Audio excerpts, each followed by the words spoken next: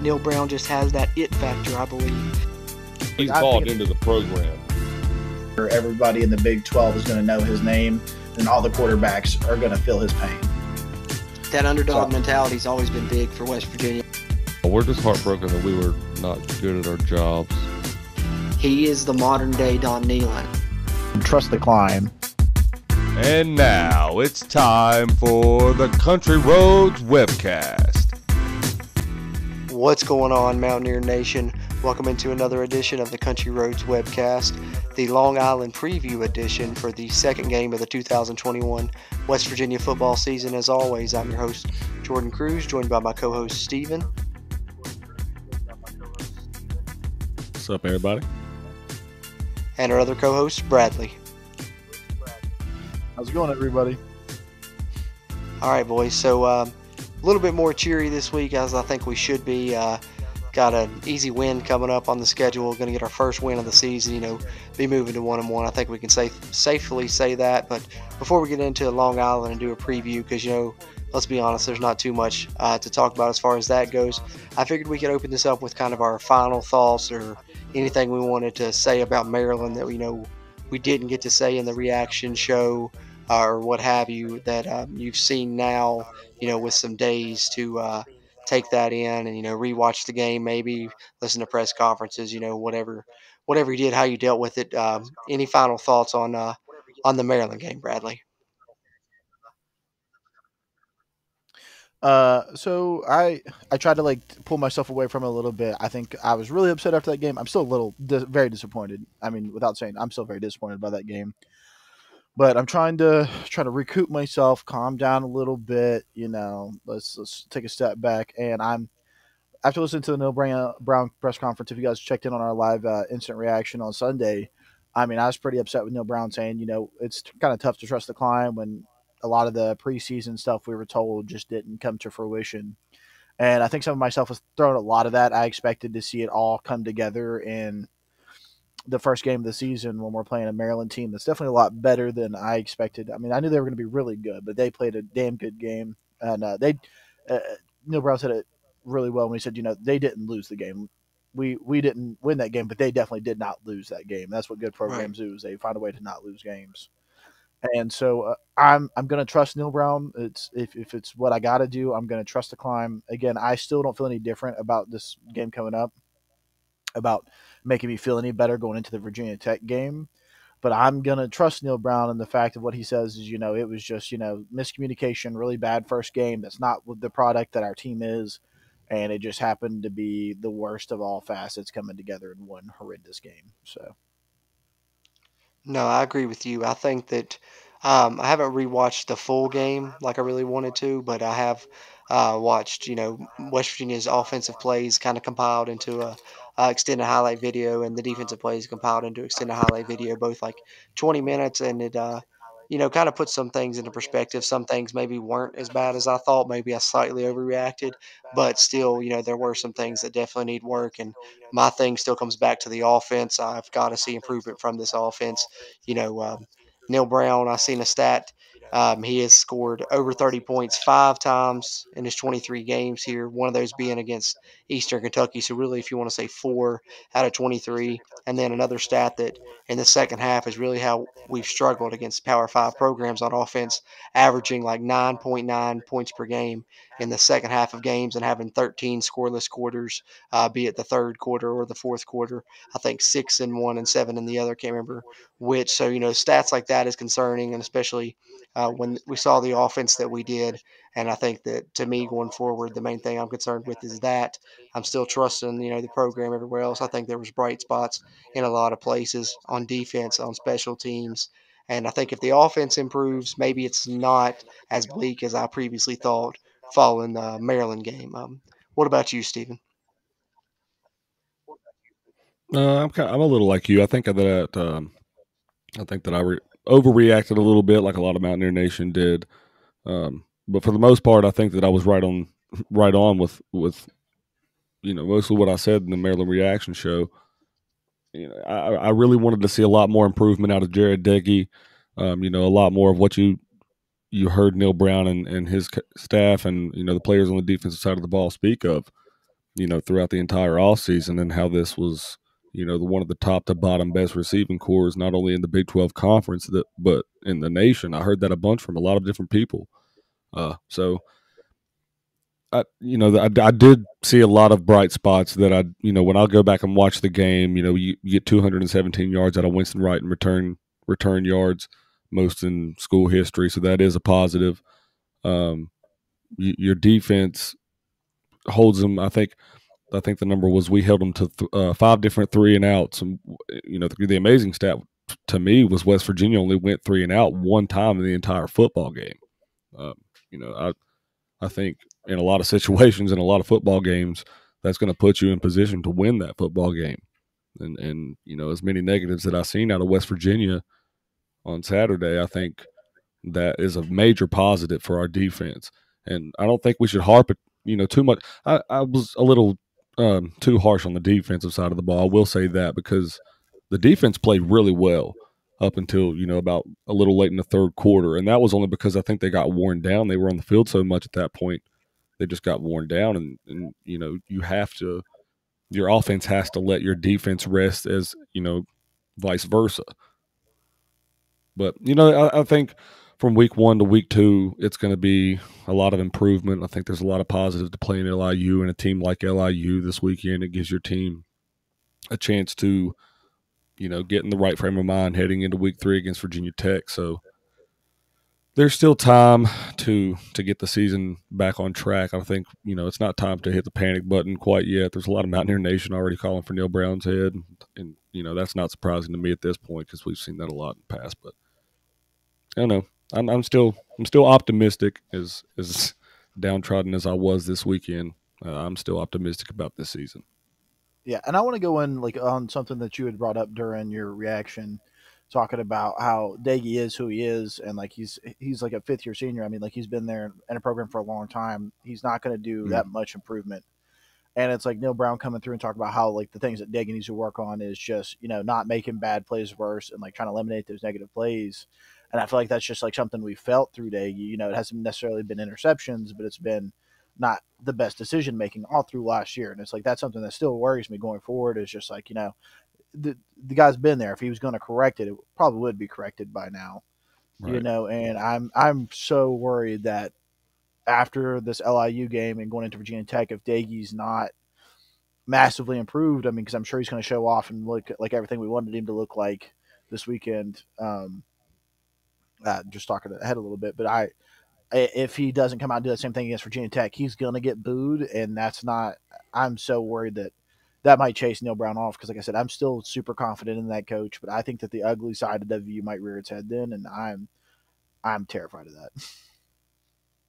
Yeah, and a lot of the things with Jared Daggy was his decision making. That was my biggest gripe with him. I don't understand, how you roll out of the pocket and you're throwing into double coverage and you don't even look at where you're throwing the football. Of course, you're going to throw an interception.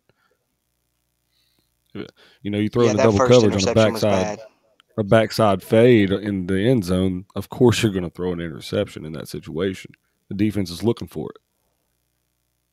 I don't know. It's just, you got to make smarter decisions, man. You got to make smarter decisions in those types of games, especially. And that's something you expect to see in an early time quarterback, not a man that's been there, been in our program for 2-3 years now, and somebody that should know better. Right. Yeah, absolutely. Staring down receivers and stuff, and some of the mistakes he made are just things that can't happen. And I think, for West Virginia, I think Neil Brown put it, good. He said that they have minimal room for error, hardly no room for error, and that's because your offense isn't that great to begin with. So for you to have a chance to score and stay in these games, you can't turn the ball over, and you got to be good at the fundamentals. And I think that's what comes down to against Maryland overall is they beat us in turnovers, and they tackled better than us, and they blocked better than us. No matter what you want to boil it down to, analytics or whatever, tackling and blocking and taking care of the football is probably the 3 most important aspects of the game, and Maryland outplayed us in all 3 of those. They absolutely. Yeah, they did. But the thing about it, West Virginia, we turned the ball over 4 times last year. We're throwing it, what was it, 4 might have been just 4 interceptions. They threw 4 interceptions only, yeah. Sorry. Yeah, we lost 2 games Saturday. Like Yeah. what? Yeah, it's crazy, man. It's crazy. It's just I don't know. And Neil Hard Brown pill to still swears up swallow. and down on that last interception just being an absolute fluke. And sure, whatever it is, blown play, it's an interception. It cost Well, you. no, I And will say it wasn't Sam James's fault. It was Bryce Ford Wheaton's fault. He ran the defender right into him. But at the same time, I mean, it's communication with the offense. It's an entire offense. You have mhm. to know what you're doing. You got to know what your plays are. Yeah, like Jordan said, like Neil Brown came out and was like, "Yeah, our room for mistakes are super small," and it's like, it he might have been a little bit honest, saying like, "Hey, we're going to be 50-50 on most of these games, and it's going to kind of come down to who executes better." And for the first time, I feel like since Neil Brown came in, I'm looking at him and saying, "Are you up to that task, Neil Brown? Are you are because it's going to come down to you. Like these big mistakes, like they're also down to coaching, man. Like you got to have your guys prepared and ready to go in there and make smart decisions. And if you're going to leave a man in there that's not making smart decisions, then you're going to take some heat for it. Yeah. These 50-50 games." Yeah, I think that's why this game kind of smacked people in the face is just because um, with Daggy, you knew what you had, you were expecting the improvement or whatever. But even without that, with him, you thought you had a game manager that takes care of the football, doesn't really make a lot of mistakes, and that was the upside of Daggy. And then when you don't have that, it's like, well, okay, what's the upside here with this guy? And it was just not expected. Just as you're not expecting Neil Brown to get out coached or his team to, have costly turnovers because the type of program that he's trying to build and what he preaches and things like that. So I think that that's another thing that was really just smack people in the face when it came to this loss to Maryland. Yeah, and I didn't even think about that. You're absolutely right. Like one of the positives to Daggy going in was that he took care of the ball and first. But then again, last season, two of his interceptions. I think all four of his interceptions came within like 2 or 3 games. I mean, it's not like he threw an interception like separated out there throughout the year last year. I mean, it was when he had really low games. I mean, he was turning the ball over, and maybe it's just one of those games this year. It's one of the few games this year where he's just going to struggle to find his targets safely. So you're absolutely right, though. No, absolutely. I And don't know. going back to I think Stephen's with point. No, go ahead, Stephen. is oh, I was just going to say with as much as you've seen Deggy, you do have a good sample size to go on. We've got it's over a season and a half at this point that you have as a sample size. So I mean, it's not like this is a consistent thing for him. So I guess the positive taken out of that would be, he is the type of person to get that corrected moving forward. So Yeah, very true, very true.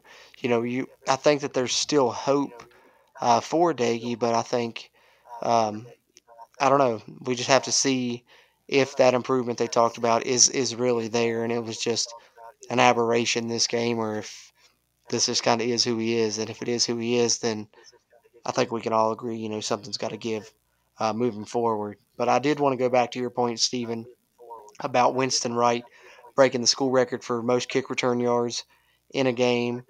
217 kick return yards. I think he had highest in school history and first player to ever go over 200. I think Tavon's highest was the record, but it was 199. So first player to have over 200 kick return yards in a single game for West Virginia. And we don't really do players of the game after losses, but if so, I think that would be a good candidate right there. And so definitely think he deserved a nod for that and the job he did.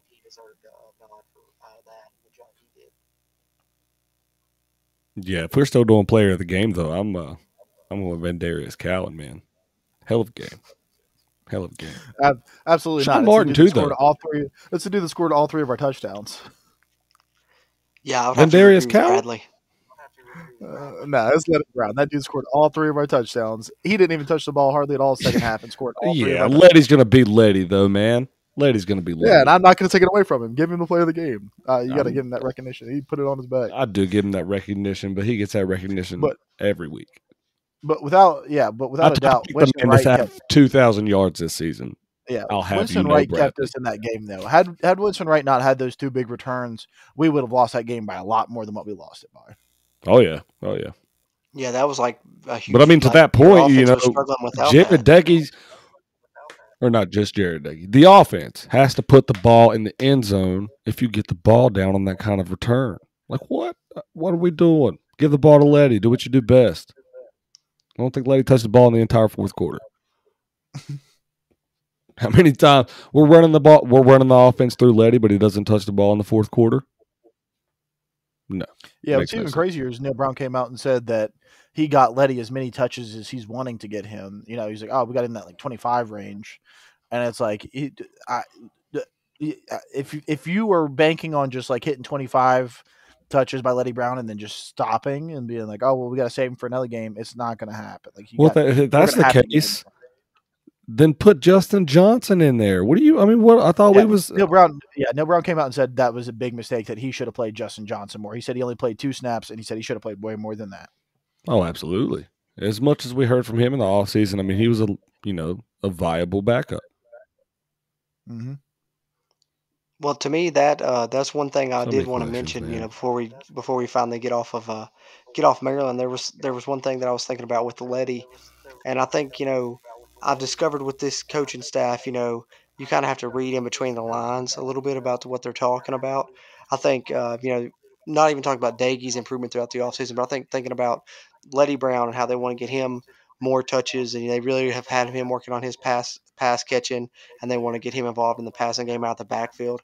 I think that we're all excited. Oh, they're going to use him more, plus in the run game. When really what that should have said, if you're reading between the lines, now knowing what we know post Maryland, is that our run blocking isn't that great. We would love to hand it to them 15 to 20 times, but we don't trust our run blocking. And so I think that's why you're seeing Letty split out. You're seeing five wide sets. You're seeing 40 passes. I don't think they trust the run blocking. That's just my assessment post Maryland. Yeah, which is insane considering that the strength of our offensive line right now is supposed to be between, guard to guard. It's not supposed to, our left tackle is a little bit more experienced than our right tackle, but, we were never supposed to be stronger with the starting a true freshman right tackle, and that's really worrisome. If that's what we should be seeing, or like understanding, is that our interior lineman is just not getting the push they should get, which Neil Brown came out and said they put a big hog of a nose tackle down there and we just couldn't move him. You got some issues. I mean, if that's supposed to be the accoutrement of your line, then you are just not in a good way. Yeah. I mean, isn't that what we are supposed to, be better at this season? I thought that by this season, especially with what we worked on last season, that was our whole, emphasis was offensive line improvement. Why are we having regression at the offensive line position now? With an offensive lineman that you have transferring from Virginia Tech that's an All American, and then you have, how much experience along the offensive line at this point. Your highest rated offensive lineman recruit in school history. I don't know, man. I keep going back over this in my head. I have so many questions, man. Like, And why can't we? Neil Brown's answer to that was just like, oh, we were lacking on the fundamentals. We went out there and did like things that we were never taught to do. And it's like, yeah, Neil Brown, like that's not. We can try to hold linemen to that, but like in the end, like I feel like that's a coaching thing. You know what I mean? Like they should have been I was gonna absolutely say, ready to isn't that go what and, fall and have camp is sound fun. for? Yeah, isn't sound fun. I forgive you for that last year when we're missing spring practice and all kinds of other things, but like this year, man, you had a full year. Like, shouldn't fundamentals be like first and foremost in the coach's mind? Shouldn't they be making sure that our linemen aren't messing up their fundamentals and not getting good pad level and moving the nose guard out of the way? And it's like you can look at those guys and maybe it is because we have a true sophomore center, and we got a true freshman right tackle, and we've got a transfer in on right guard, and but still, man, it's just we're going to be hurting if it's only fundamentals. Then I hope to God that they get that corrected, and then they realize how bad it is to not have sound fundamentals. But if it's just not proper coaching and it's just going to be poor fundamentals all year, then it's going to be a tough year. Maybe that's what maybe that's what Neil Brown meant whenever he said that he was glad we were playing our first game on the road. He didn't want to play that game in front of Morgantown's fans. Would have been Yeah, bad. maybe. Yeah, could be. I mean, that offensive line though has got to improve for for the season to be anywhere near as successful as I think we all had, not only predicted but had hoped that it would be. But Long Island coming up, so move past Maryland. We'll close the book on that now. We'll talk a little bit about Long Island momentarily, but why not a little bit more on everyone's favorite subject that's been coming up periodically now? How about some conference realignment talk, gentlemen? Aren't you guys just so excited?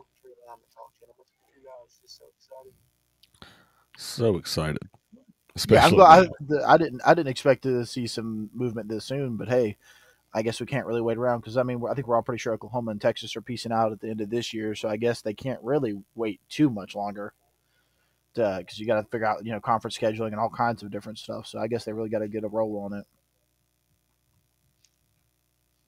Yeah, I agree. I think it definitely came out sooner than I expected it would, but apparently the Big 12 expanding, adding four members. I believe that the report came out, about a few days ago that this was real, and then now a report came out today that the applications from these four teams are expected within the next 48 hours, and then of course the Big 12 would have to have their vote, and within the next week or two we could have four members confirmed to join the Big 12, and I believe they said that in the agreement it would be 2023 or 2024 when they'd be joining, but BYU, UCF, Cincinnati, and Houston looks like they will be future members of the Big 12 conference. What are your guys' thoughts on the four teams, that are joining, but also what does this mean for West Virginia? Um, Rebuilt conference going to actually be 12 teams in the Big 12 again. Probably going to have divisions. You're going to have, so a close in proximity team to you in Cincinnati. So do you guys think this means West Virginia is more than likely sticking around in the Big 12 as well? What do you think, Stephen? I don't think so. I think West Virginia's still more likely to end up in the ACC. Maybe that's wishful thinking on my end, but I really do believe that that's where we'll end up in the end because moving forward, West Virginia has to put themselves in the best position to be in a playoff spot, and whatever that may be, we've got to do that moving forward.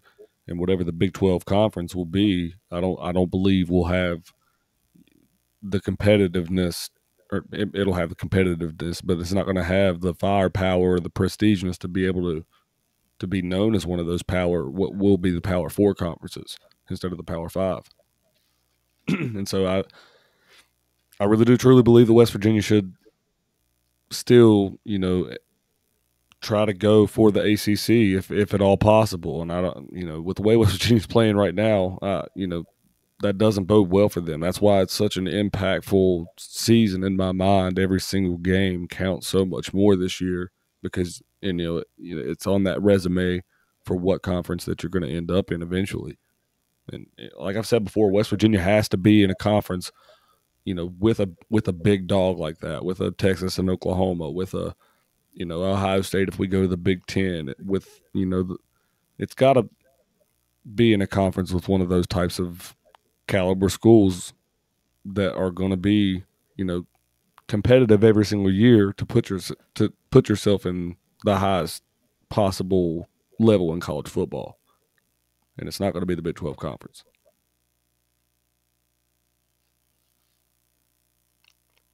Bradley, any thoughts? I'm definitely getting more comfortable with the idea of chilling out in the Big 12 for a little bit longer. I do like the addition of Houston. I think Houston's a big market, big money. I think that they could instantly become a big brand in football, or a lot bigger brand in football with Power Five status, if we can keep Power Five status, if people even want to call it that anymore. I think that Cincinnati's rolling right now. I think you really want to have Cincinnati have a wonderful year this year. I think you need them to kind of keep that winning streak up. I think we want Iowa State to beat Oklahoma in the Big 12. And I think that like if those couple things kind of happen, then that gives the Big 12 coming up a little bit more of a pizzazz, a little bit more spiciness into the conversation. Because I really think that West Virginia is okay adding in these new schools. I don't think we're going to be making near as much money per year losing Oklahoma and Texas. We're definitely going to be making a lot less money, but we're also going to be getting a lot more money from a buyout from them. And so I think that we are lucky to already have our facilities upgraded. Stadium's looking nice. We have really good uh, infrastructure, which Neil Brown preaches all the time. But we've got really good infrastructure right now. So I think that having a little bit less money in our pockets won't hurt us as bad as some of these programs that are still trying to upgrade their facilities and stuff like that. We could take this 10, $20 million that we're going to get from this Oklahoma buyout, or even 20 to 40, because I think we're getting roughly 15, 20 from each school. And we could take that into upgrading. I would personally like to see us upgrade our stadium a little bit more, maybe just try to add, because I think West Virginia would sell out tickets if it was a 65,000 seat stadium or a 70,000 seat stadium. I think you're still selling out every single ticket. I've said that for years, but the athletic department's made it a point at each and every time that it's came about. They're not going to do that. And especially whenever they've put how much ever into, you know, the concession area and everything like that. Like that, it was like a multi. I don't even know how much million that was. That was a lot of money for those concession areas. Yeah, and I mean, but think about it. I mean, if you get 10, 20, $30 million dumped right in your lap, I mean, that would give you a sizable chunk to do whatever you want to. And I mean, and they're trying to improve. Granted, Patterson right now is flooding like a bitch every other time it rains. Oh, God. But I mean, they are really trying to make it easier to get in and out of that stadium and trying to get more and more people in and out of that stadium. So I think that they would take that chance and try to bump it up just a little bit. I mean, because I don't see why not. I think that's the next step is just trying to, because again, I think that they would sell out every single ticket they had available. But I think that adding in these four teams is going to be super comfortable for West Virginia, and it's ideal for us because, like I said, it's going to give us some good competition to work on. You know, we'll have Cincinnati, and like Houston will definitely be a better brand. BYU, sure, whatever. UCF, definitely excited about playing them. And I think that if we want to, in 3 or 4 years down the road, want to try to explore our options and see if we can jump over to the ACC, hopefully after maybe we built a little bit better brand than what we're building this year so far, that it would be good for us. So I like adding in the four teams. I like the four teams that we're adding in. They're competitive. They've got good money behind them. They can make an impact immediately. And so I think that West Virginia is going to feel a lot more comfortable sitting back and being like, yeah, we can ride out our time in the Big 12 till 2026 when the ACC is actually ready to add in some people and maybe Notre Dame's willing to move on their stance a little bit. So yeah, I love it. Oh yeah, I think I'm behind it too. I like you said, UCF and Cincinnati. That's two teams that have both had 11 win seasons. Multiple in UCF's case, and I think Cincinnati may have too actually. But past 3 4 seasons they've been really great teams. I love getting someone on the eastern side of the map. For West Virginia. In a bordering state. With Cincinnati, I like that a lot. And like Steven said, wishful thinking. I still hope West Virginia ends up in the ACC. I still think that's our best fit, but I think that this might solidify that West Virginia is going to stick around for a while in my mind. And if they do, I'm not so upset with that. I think you got a great chance to become the premier football team in this conference if you continue to build. And Neil Brown builds what he's saying he's building, and the trust to climb and all of that. Especially if this is split into divisions, and all you have to do is win your division to get in the conference championship game rather than playing every team as you do now. I think a lot of this works into West Virginia's favor. Not only having an away game that fans can actually travel to now, comfortably, and then also I think it works in West Virginia's favor. Success wise, I think that this could play a big part, in moving forward West Virginia, and it could be something similar to become something similar to what West Virginia was doing in the Big East. I think it would have potential to. Yeah, but I still don't think that this playing in this conference and running this conference with the way the other conferences are shaping out, I just don't. If they don't expand the playoff, that is, I don't see West But yeah, Virginia being 14 able to playoff, compete yeah, for a no. playoff. I don't see that, and that's what But it's your like you say ultimate that, but goal like is. West Cincinnati, Virginia like would be that, right? yeah. But it's like you look at a team like right now, Cincinnati sitting in the AAC. I mean, they're in a top 10 team right now, and you tell me if they don't have a perfect season that they at least have an argument for it.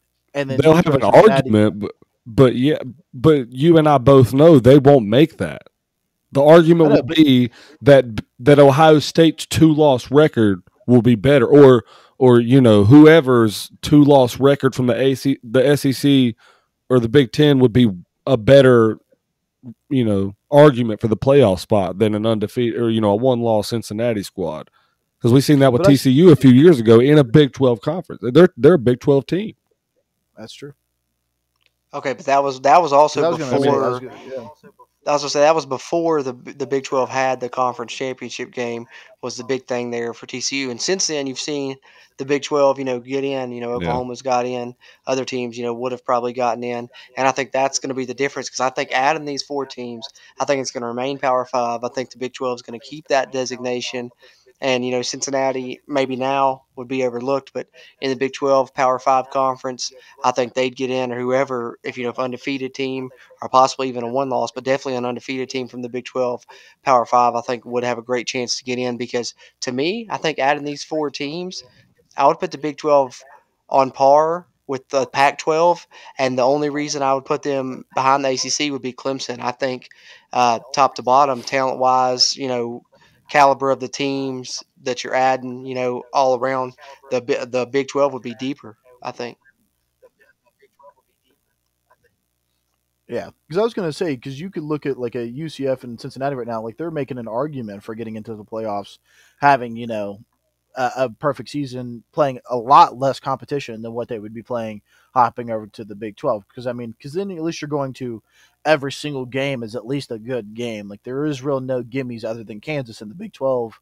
And that would still remain true, adding in UCF and BYU and Houston and there is still no gimmies. Like I still don't feel as comfortable making sure I beat all those teams every year as a Mountaineer fan. Like I could definitely see us dropping some of those games if our program is still in the same position that we're at now. I could definitely see them being on par with anyone such as like a TCU and a Baylor, and those right now are considered better wins than half of the schedule, if not more than what Cincinnati and UCF play currently. So I agree with Jordan. I think that you you get an undefeated Big 12 team, they have an argument for that you know, fourth spot in the playoff. I definitely think that we're a lot better position if they expand the playoffs. It's a lot tougher with four, but I don't think it's impossible. Oh, I'm not saying that they don't have an argument. I absolutely believe that they would have an argument. But you both know as well as I do that history is not on that side.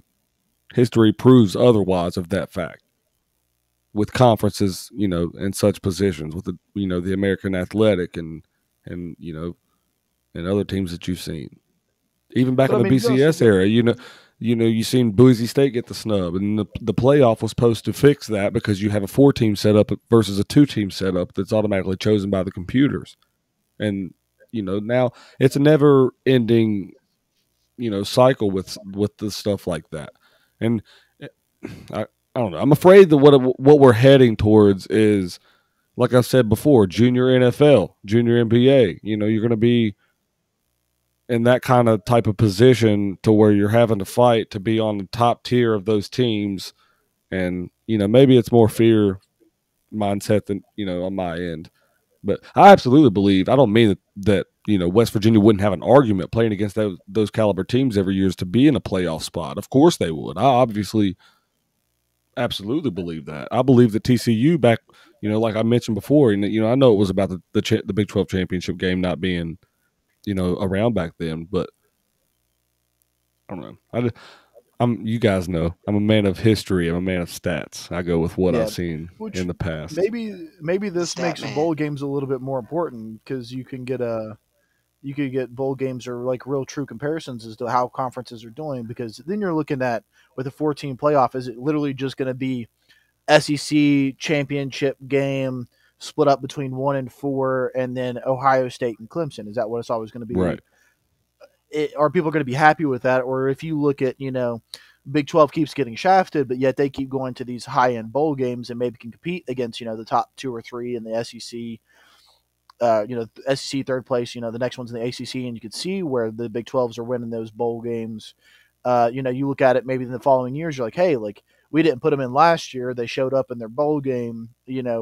People aren't as happy about seeing, you know, champion the SEC championship round 2, or let's give these guys another shot. So maybe that makes bowl games a little bit more of uh, a priority. Whereas they've really lost their significance the last couple of years since the college football playoffs.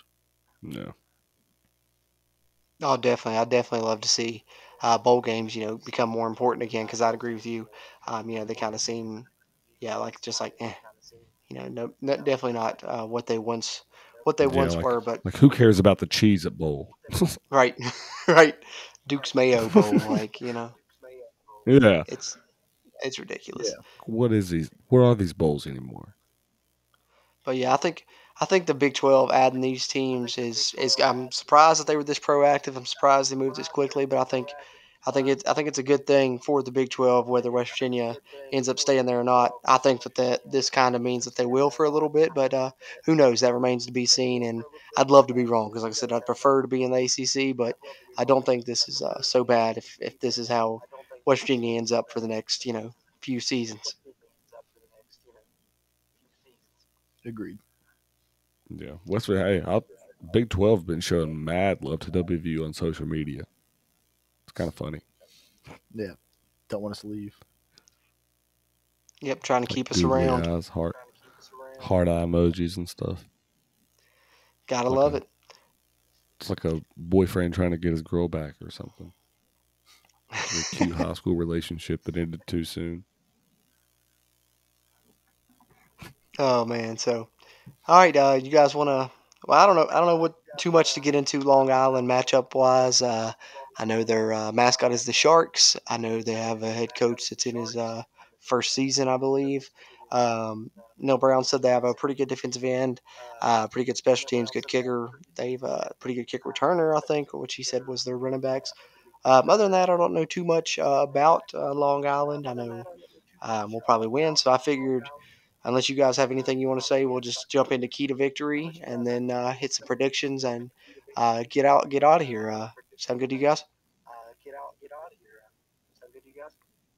Yep. Sound good to me, man. All right. So my key to victory is show up. Just show up. Especially the Just offense. We show want up. to see the offense show up. I mean, that's pretty much all you got to do for this one. But I think the seeing the offense look pretty damn good is what the fans are really going to want to see because against the competition and how bad the offense looked before, we're going to really want to see this offense look really good to feel like there's been any progress there. Specifically for me, I'm going to be watching the offensive line and I'm hoping to see Garrett Green get some snaps. But my key to victory would be just show up, especially offense show up. What about you, Bradley? Yeah, I'm gonna go with don't turn the ball over. Just I think you have one turnover. I think you're gonna hear people get loud. I think we turned the ball over once against Long Island University. I think people will have something to say about it. So you don't turn the ball over, I think people will be happy. You turn the ball over once, I think people are going to be mad. Yep, that's big. Let's get through this mistake free as well. Steven, key to victory. I guess my key to show up. I'll say the same thing as you, but I don't.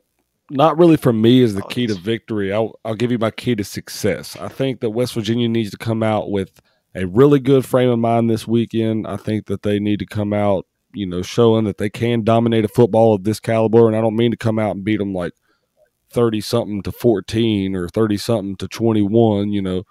I want to, we need to come out and really lay the hammer down on these guys and show what our program can really do. I just think this season, or not this season, but this weekend is a really pivotal, and in terms of a momentum swing for West Virginia going forward in this season. This is what these games are designed to do, right? I mean, supposed to get you in the right frame of mind, put you in a positive frame of mind, and feeling confident. And it, I think, really could bode well for going forward in the Virginia Tech game. And I, haven't been really high up on that ever since this past weekend, but you come out and you have a really good game against Long Island, and you could build enough confidence going into week 3 against Virginia Tech. You never know what could happen. So yeah, and my key to victory is show up, but more importantly, my key to success would be how West Virginia's mindset is coming out for this game on Saturday. Are you pumped up? Are you still downtrodden because of the last week? What's going to be your mindset? Yeah, it's a tune-up game, and I think how West Virginia starts is going to be important and big to see. How they prepared this week, how are they going to bounce back?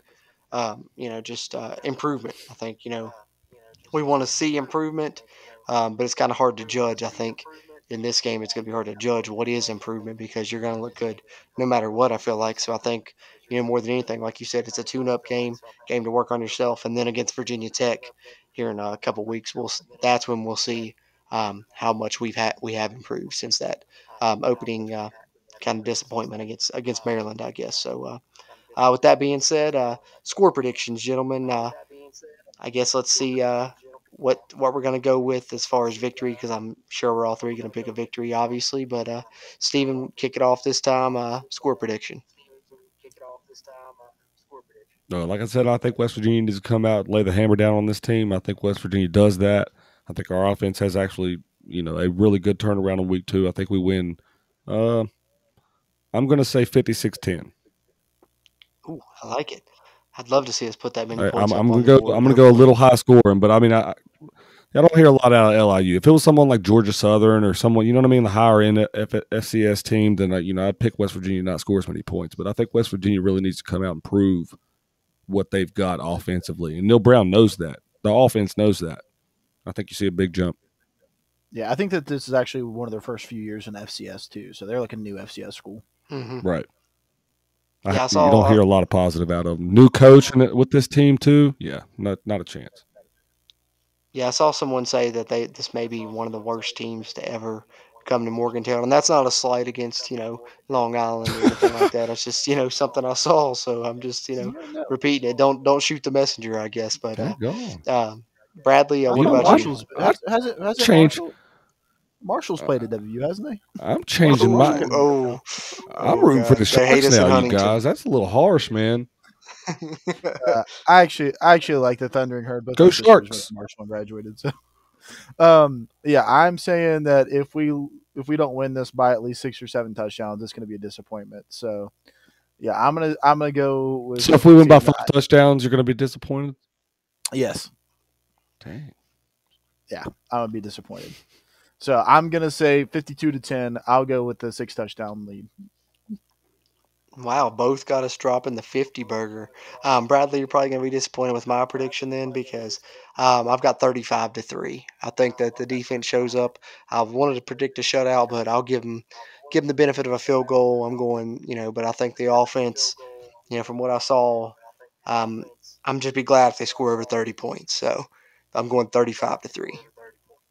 Wow, I mean, that's a Jordan is Yeah, little not harsh, convinced. I think. Yeah, Jordan is upset. Letty scored Jordan's 3 furious. touchdowns in the first half, man. I mean, I Hell, don't. I think our second string scoring 21.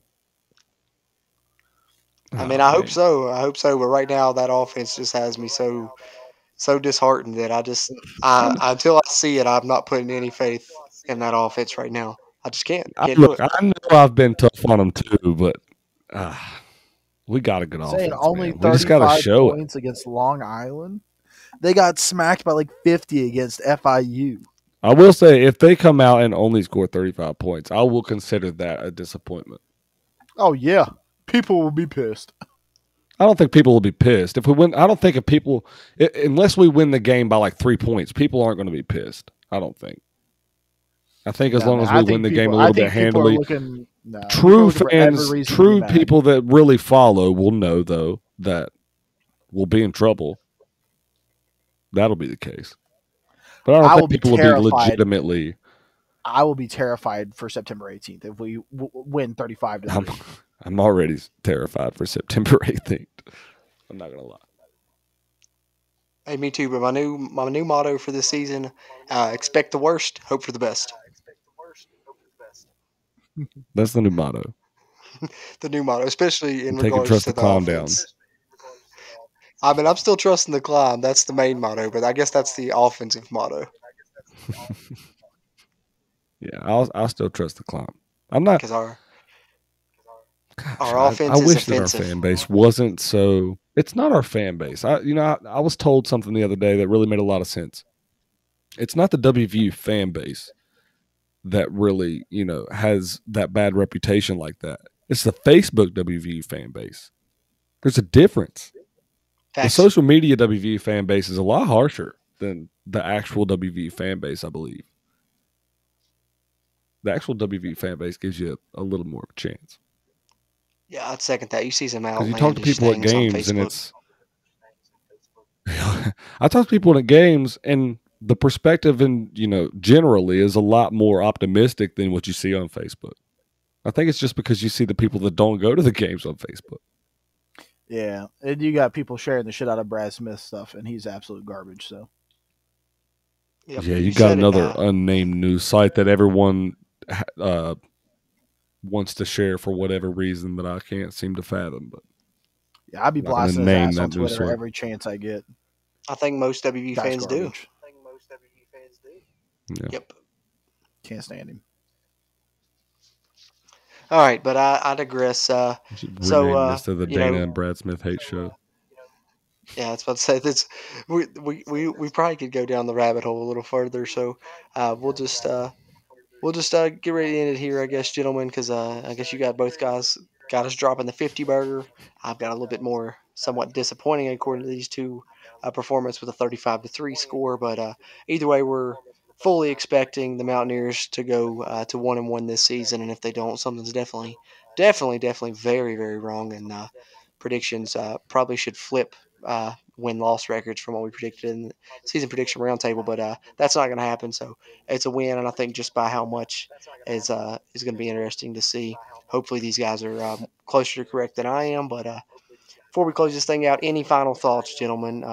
Bradley, anything you want to add here? Nope.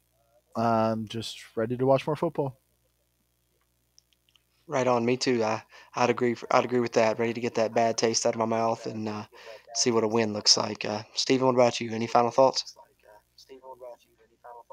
Uh, just for anybody watching the show, if you're going to the game this weekend, make sure you're loud. Make sure that the team, gets the support that, they do deserve. Don't be too harsh on them. And we got a lot of football left to play this season, so I'm ready to Absolutely, get well back to said. Morgantown, man. I haven't been to Morgantown in over a year, so I mean, at this point, I'm just itching to get back into that stadium, especially after going to that trash dump that we went into last weekend. Oh God. If anybody doesn't know, Maryland Stadium, if it's not the worst Division One football stadium in the country, then I feel sorry for that other school because this stadium, it has a bad reputation for a reason. I'll just say that. Yeah, And it if was. any It Maryland people needs are to be watching this show, updated. update your stadium. We can't hear what you're saying on the PA system. We can't see what you got on the video boards or anything. Update your stadium. Be like Yeah, I think WVU. their video board's about the size of my living room television. Wow. Oh, mine's bigger. I believe it. I At least I believe can it. see the Yeah, score it's rough. on my television. I couldn't even see the score on theirs. Yeah, it was pretty bad. Absolutely atrocious. But no, I think that I'm excited to get back to Morgantown. Also, I'm sure the rest of Mountaineer Nation is. Like I said, it's been a year for you. I haven't been since 2017. I think that was the last one I got to go to. Been in Florida, so gonna be big getting back up there and getting to see a W is gonna be nice. So that's gonna be great. But this has been the Country Roads webcast. As always, follow us on Twitter at WVU Country Roads. Like us on Facebook. Subscribe to us on YouTube. Trying to grow that up here for the video side of things. And as always, find us on any podcast platform you like. Just search Country Roads webcast. We're on Apple Podcasts, Google Podcasts, Stitcher. You name it, you can pretty much find us there.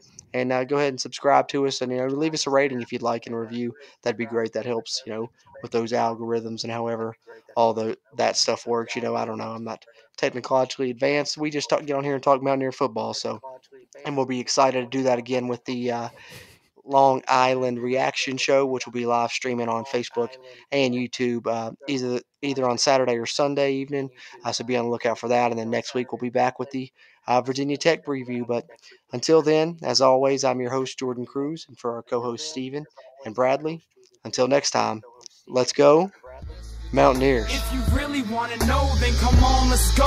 Take a stroll down those